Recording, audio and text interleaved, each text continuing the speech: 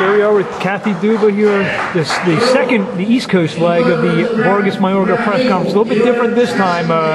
You didn't have to go get a football helmet this time, or? Unfortunately, I didn't get injured this time. Yes.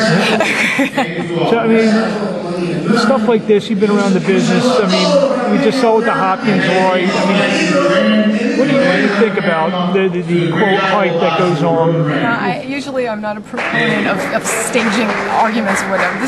These guys are real. I mean, they're not making this up, and we took pains today to separate them, with a room full of people. But that's part of what makes this fight interesting. They mean it. Do you think? I mean, it's going to help with the pay-per-view sales. You would hope. I would think. That brawl at the press conference last time was downloaded on YouTube. Thousands and tens of thousands of times, hundreds of thousands of times. So I think people are aware of it generally, and I think one thing everybody knows is they're going to hit each other when the bell rings. You got Kermit Cintron, part of the undercard. Talk about that. Yeah, well, Kermit is hot as anything, coming off his big KO on the Gatti undercard a couple weeks ago, and we're thrilled. We can keep him busy. He's thrilled to stay busy. We get to present him to the fans again, and keep him out there, which is what we need to do. Keep him hot. There's also been some rumors. A couple of your other good prospects, Giovanni Lorenzo and Joe Julio, may make the card, whether on TV or off TV. I don't know if that's been decided yet. Yeah, but what we're going to do is we're going to present 3 fights live.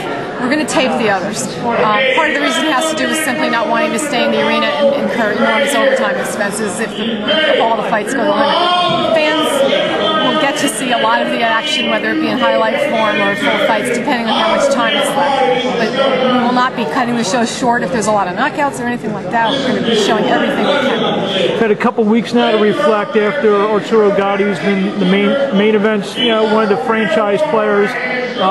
Just any, I talked to you right after the fight. Have you had time to let things sink in, and any different thoughts now than right after the fight? I still feel at peace. I feel closure. It is the end of an era, certainly for our company. This was the last fighter my husband had signed. He's still with us. So it really is, to me, a real milestone.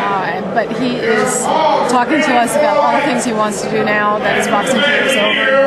He's pursuing this with a very healthy outlook and a very positive attitude. Thrilled about that.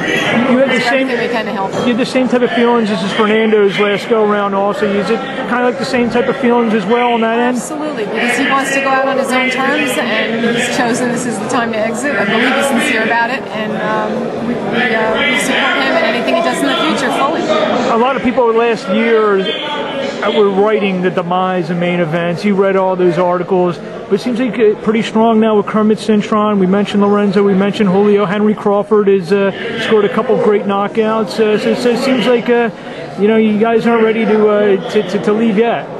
At the time when people were asking those questions, it said, look, we've been around for 27 years. You got to know that you ride out the waves. And now it's cresting again, as we can see. And that's the way this business almost goes. forgot you got Jason Litzel coming back on ESPN as well. That's right. And he's another exciting, dynamic young star. Kathy Duva, thanks a lot again, and we'll wish you best luck. We'll see you September 8th.